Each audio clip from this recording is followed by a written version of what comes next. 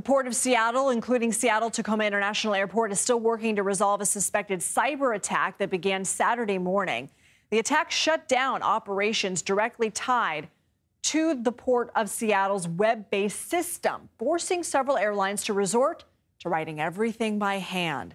This outage forced many travelers to either miss their flights or deal with major delays and raised concerns about vulnerabilities at major transportation hubs. Let's bring in Sam Sabin, a cybersecurity reporter at Axios. Sam, thanks for being with us. What do we know at this point in the investigation? What knocked out their web-based systems?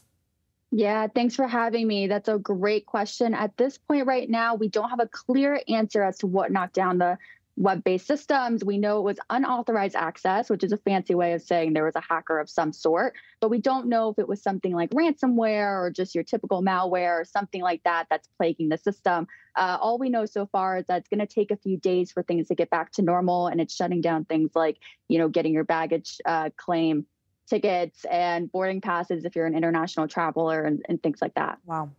Are any other systems at the Port of Seattle being impacted? It doesn't seem so far.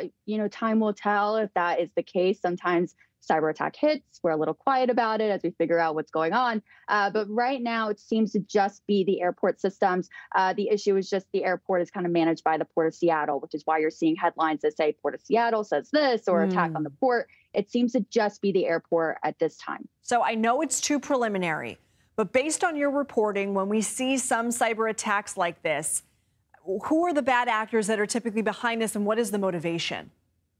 Yeah, it is a little too soon to say. So everyone listening, take this with a grain of salt, right? If I'm wrong in 2 hours, do not call me about it. But it seems so far it seems like it has all the telltale signs of a ransomware attack or some side of phishing attacks that went wrong.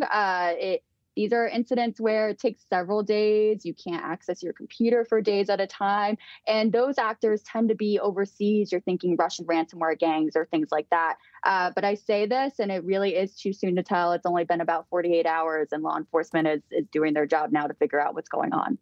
What should other airports be watching out for? What should they know to not be vulnerable to a similar attack?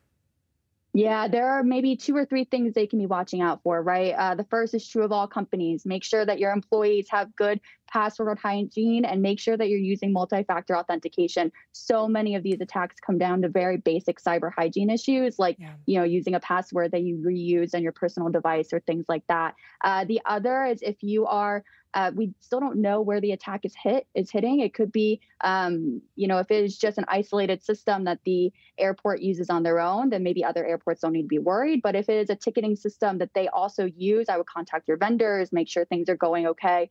Because the issue with critical infrastructure, including airports, is that they all typically use the same few vendors that meet their service needs and things like that. So it's possible it could ripple out, but as of now, it has not. And we would know by now if it would.